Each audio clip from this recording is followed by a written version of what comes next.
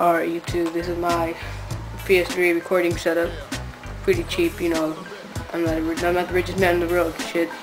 Alright, right here is where I put my camera to record on my 32-inch HD TV. And with my great audio right here. 2007 surround sound right here too. And it's a little up there, but then my PS3 Model for 2. So when I'm done recording, I go up here. Well, by the way, this is my mom's laptop phone. She doesn't let me use it because she'd probably kill me because I'm always downloading viruses. Alright, whatever, but whatever, forget it.